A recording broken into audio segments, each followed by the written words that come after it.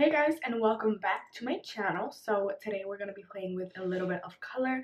I'm going to go ahead and use my Morphe Dare to Create palette. It's going to be fun, it's going to be green, it's going to be gold, it's going to be amazing. I apologize in advance because I feel like my eyebrows look a little bit wonky, like they're not really like the same, but they're never the same, and our eyebrows are never the same. And I also want to apologize if I look white like a ghost, because this is what I hate about my ring light. All the time I look white and I don't know how to fix it, so I'm sorry. Anyways, let's just get on with the video.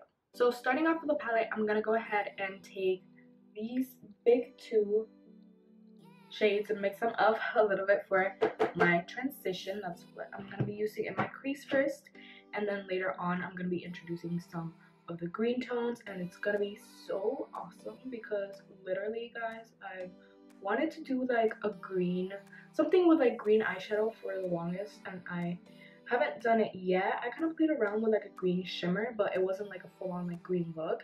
So I'm really excited for today to see how this goes and have green on my eyeballs, because I've always seen like those looks here on YouTube where the girls have like green eyeshadow and then with like a gold on the lid, or like it's just like really pretty, and I just feel like with my complexion and stuff like that, I could really pull that off. So I'm excited to see how the green works on my face. So now that we have our transition shades in the Crease, we're about to introduce that green.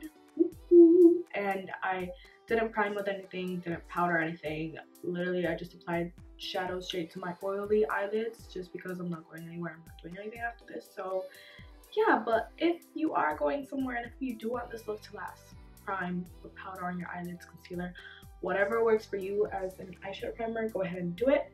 Now I'm just gonna go into this green color family right here, and I'm gonna start with this lighter green shade and then work. Just do no brush on that. I think we're good. Anyways, so I'm gonna start with this lighter green and then work my way down to this darker green. But first I'm gonna take that lighter one, okay? And I'm just gonna pack this on my blending brush, the same one we were using from the beginning. This is fluffy Morphe blending brush, and I'm just gonna start introducing that into the crease as well. Blending that along with our previous transition shades. And just trying to make something up along the way, because I know that I want to do like a green cut crease, but I don't really know how it's gonna go, so I'm just kind of like making my way downtown with this, you know, making my way downtown. I don't know how the rest of the stuff goes. This looks a little bit undefined since that green is pretty light, so I think I'm just gonna go ahead and take a brown now. I'm gonna take kind of like a lightish brown. I'm gonna take this one right here. It's kind of like a reddish toned brown, really warm orangey brown. And I'm just gonna take that to kind of deepen the crease and try to get a little bit more definition. Now I'm gonna go ahead and just top that off with that first green that we used. And now I'm gonna go ahead and take that darker green that I showed you guys before and just start patting this on the outer V of the eye and blending it into the crease as well. Okay, this is looking like a swampy mess on my face, but don't worry, don't judge it yet. We're gonna fix it. I think I'm gonna take a bigger blending brush now, just one that has no product, and just kind of like try to go over this whole thing and blend things out. To cut the crease, at first I'm gonna go in with a little bit of liquid concealer. I'm gonna use my Tarte Shape Tape, and then I'm gonna go in with a pot concealer. I'm gonna try this Shiseido little pot concealer out. I don't really know what it's called. It's a soft matte concealer in Chantilly. I saw Adeline Warren actually doing her cut crease with a pot concealer, and I thought, oh my gosh, that is such a great idea, because always with like liquids, it's always a mess. It always ends up being a mess for me, and sticky, and maybe sometimes I put too much and it's patchy and all this stuff, and I always have those struggles. So I thought to myself, hey, I can put some liquid concealer on first, look up, boom, that marks the line, and then fill the rest out with a little bit of pot concealer. So let's see how that goes. Okay, no cut crease should go this far into the eye, and this is kind of a weird shape for me right now, so I'm just kind of trying to shape it to make it a little bit more round, because it's looking a little bit wonky right now. I don't know if that hack did anything for me. I think it did, but it just, the concealer went way too far out, but that's fine because I'm gonna add shadow anyways to blend in the cut crease with the green and stuff like that. So let's see how we can save this, because she's looking a little rough right now. She could use some help. Blending brush to the rescue. Gonna take a bit of that lighter green at first. Tap it, tap it, tap it on the edge of where the concealer ends and meets the shadow. And then just blend in between there. And then I'm also gonna add the darker green. So that's what we have at the end there. Now I'm just gonna take that reddish brown again that we had. Start from the back of our crease and blend it to the concealer as well. Now that I have this, I'm gonna take that big old blending brush again and just try to blend the edges.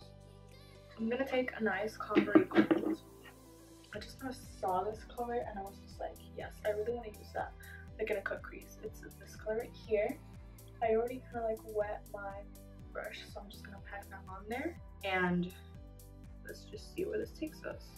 Oh my gosh, you guys, that is so pretty. I'm just patting it on where we cut our crease, putting it on that area. Oh my gosh, this is such a pretty like coppery, it's kind of like not even like rose gold, it's like straight up a copper color and it's so nice. Oh my gosh, do you guys see this? I'm just so in love. Okay, now I'm gonna go ahead and finish up my other eye and come back with an update on how things are going. Okay, you guys, so I'm literally in the middle of doing my other eye, and I did the cut crease this time with all just being pot concealer or pot, and the cut crease. Okay, you guys, so I am doing the cut crease on this eye now. Just did it, and I did it with only the pot concealer, and girl, that was so much easier and so much more smoother. And like I literally did this in like under a minute, and this it took me a while. So I would definitely recommend, if you're having trouble with doing cut creases, to just use a pot concealer. Like I just packed it on my brush, put it right here, looked up, and yeah, it wasn't like a super defined line, but hey, I could still like kind of like shape around it, and I just find that that was so much more easier.